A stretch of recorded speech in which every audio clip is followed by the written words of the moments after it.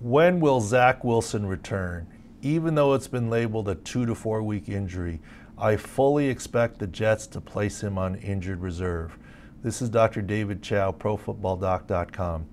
In game, if you follow us from the command center, you saw that we said PCL sprain, and that was confirmed.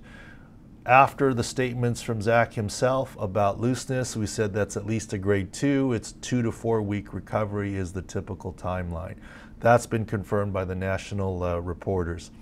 So if it's 2 to 4 weeks, why are we saying that he will be put on injured reserve? He's the quarterback. Well, here's why. I've been in the team meeting rooms for discussions on status of players in my time with the San Diego Chargers, speaking with GM and head coaches, and I have an idea of how they think. This is part of the insider knowledge I try and share with you all. I believe Zach Wilson will hit injured reserve for these reasons. Not because he's a slow healer, not because the Jets don't like him, for the opposite reasons. They like him and they want him to be there. Look, no offense to the young guy, but he is not Dak Prescott. It is not Dak Prescott playing at 85% through his calf this week because the other options are Cooper Rush. It's Zach Wilson needing to be protected from himself and for a Jets team that doesn't have all the players healthy around him, doing the right thing by their young quarterback. You can't have him out 2 weeks, practice a couple times limited, and throw him out there with 80-85% on that knee.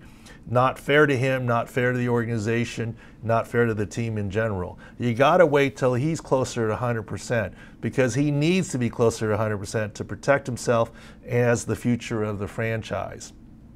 Putting all that together, I think the Jets take their time with him, give him the moment to breathe and catch up, and that's why they did what? They traded for Joe Flacco, because they know they can't go 3-4 weeks with Mike White. No offense to Mike White. That's why Joe Flacco was traded for from the Eagles. This will give them a little more time. It hasn't happened yet. Zach Wilson was DNP for practice. They don't even need to do it until Saturday and still only miss the minimum 3 weeks. But I think he's going to miss more time than that, so there's no hurry to put him on IR anyways. I think he's likely to miss a lot closer to 4 games than to 2 games, and it's smart for the team to do that. Trying to share some of the insider knowledge with you all going forward here. Subscribe at YouTube to try and get notifications for this. And also go to ProFootballDoc.com for always the latest information throughout the league. Thanks for watching.